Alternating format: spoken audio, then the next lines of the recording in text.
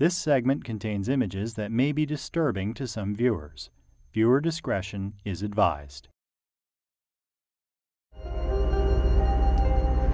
We're about to witness something very shocking, something very disturbing this morning, something that none of us would ever see in countries like Ireland or in any part of the civilized world, to be honest. And this is really, I suppose, the fallout of the economic impact of Chernobyl on little Belarus, who's suffering so greatly.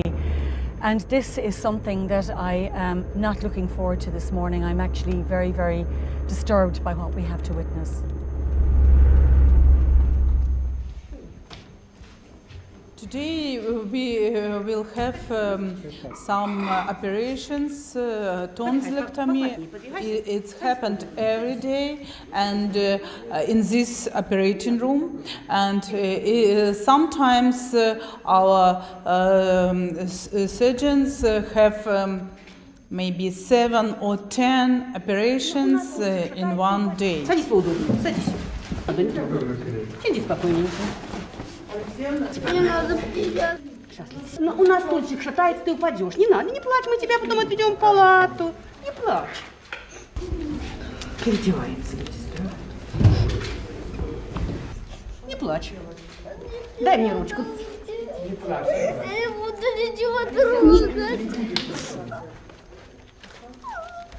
Почему? У нас стульчик шатается, понимаешь, ты можешь упасть. Не надо плакать, мы тебя отвяжем.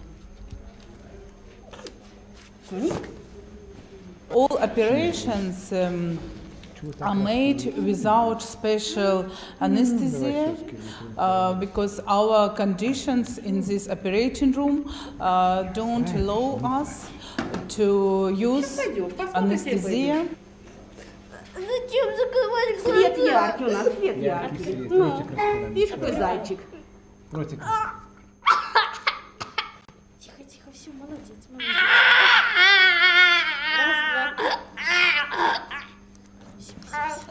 Always it's big panic for children, and certainly it's big panic for doctors and nurses as well. Тихо, тихо, тихо, тихо. Все.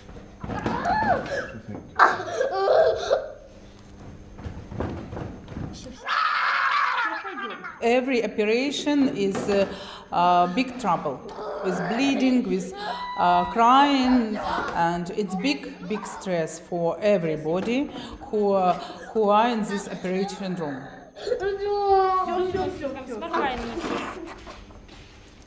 Always when I see this operation, my heart is broken to see how child is suffered from this operation.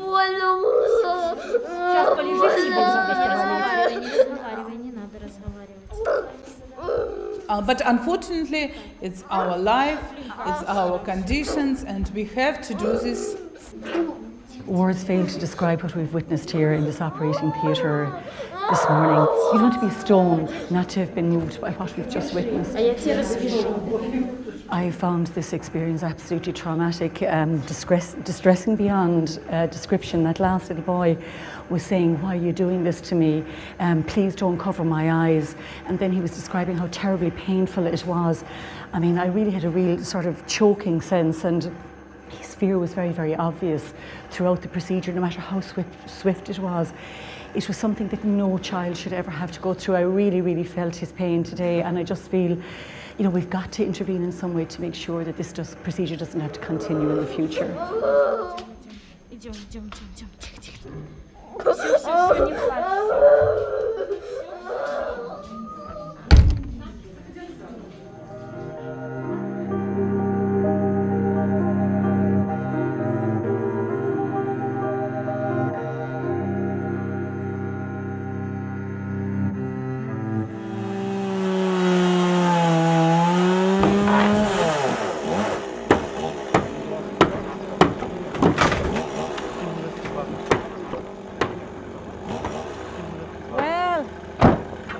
My men here.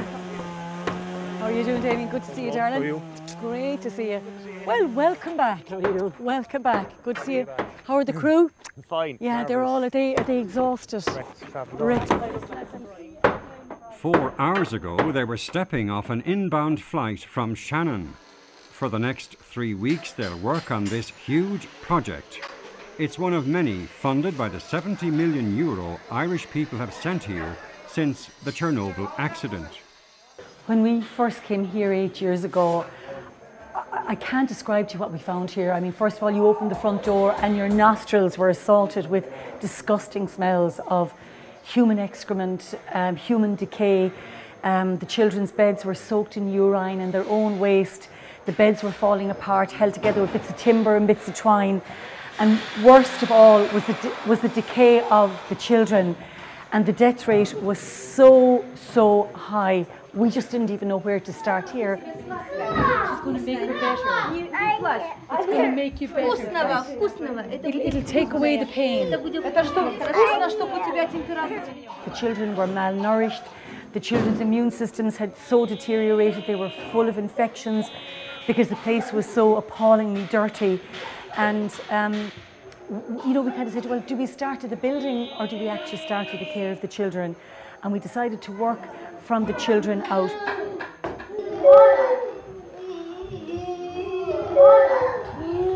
We started to try and reduce the number of deaths, which we have slowly but surely done. And then after that, once we put in the quality of care for the children, we said we'd work on the physical building itself to make it healthy, to make it beautiful. And now you see all this extraordinary work going on. I mean, it actually is a pleasure to be here. I used to be frightened of coming here, and now I call it Hotel Vesnova, because this is the place where children are happy, where the children are educated, where the children are loved. We're finished there. All we have to do is wash down the tiles, wash down the floor, small bit of skirting board.